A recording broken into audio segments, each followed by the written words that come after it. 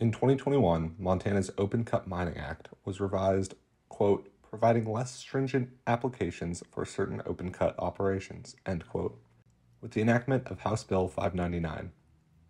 In reality, the revisions rush permits through the Department of Environmental Quality. Mining companies can declare excavation will not affect ground or surface water with no verification required. At the southern end of the crown of the continent ecosystem, an open-cut gravel mine and asphalt plant were permitted less than half a mile from the Clearwater River. The mine site is bordered by the Blackfoot Clearwater Wildlife Management Area and a wildlife migration corridor for elk, deer, and grizzly bears. Mining operations were paused by a temporary restraining order when Protect the Clearwater asked the 4th District Court in Missoula and the Board of Environmental Review to more thoroughly evaluate the short and long-term impacts of an industrial operation at this site. Protect the Clearwater was formed in May of 2023, last year, a little more than 11 months ago. We were concerned about the gravel mine that was permitted so close to the river, as well as threats to public health, wildlife, and the lack of due diligence in the permitting process.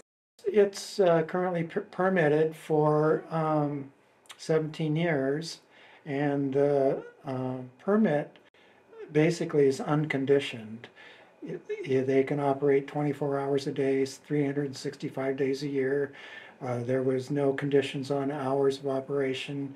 They didn't, I didn't see a stormwater plan, which is typical of big industrial operations.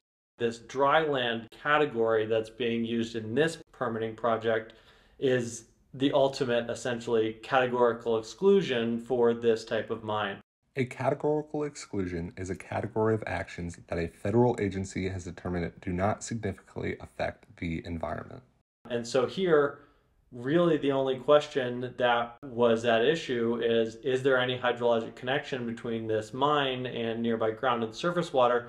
And the state did almost nothing to reach that determination.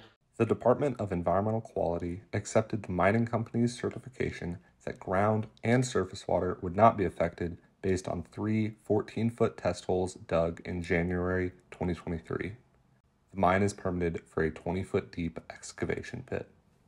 They have given the Montana Department of Environmental Quality only a few days to process these permits. And so what we're seeing, and I have deposed many of the DEQ employees now, and what they've told me is that we don't have time or resources to do something like a hydrologic analysis.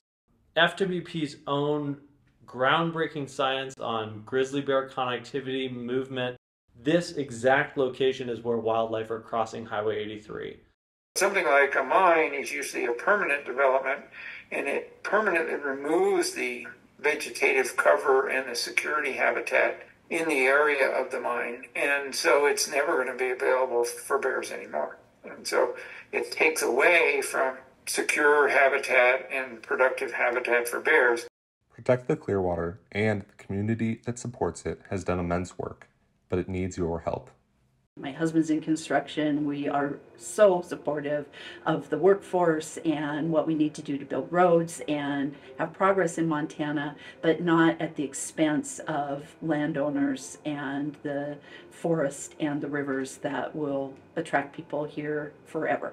To date, we have raised $100,000. We still need we estimate $52,000 to finish the job. I feel really optimistic. I feel like we've done so much work in less than a year.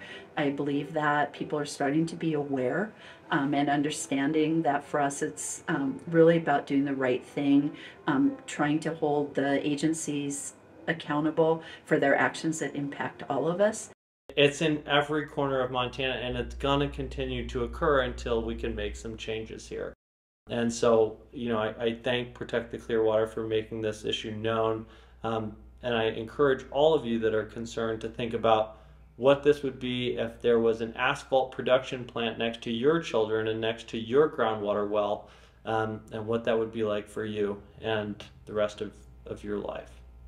To support Protect the Clearwater, you can donate on our website, protecttheclearwatermt.org. www.clearwatercounty.org.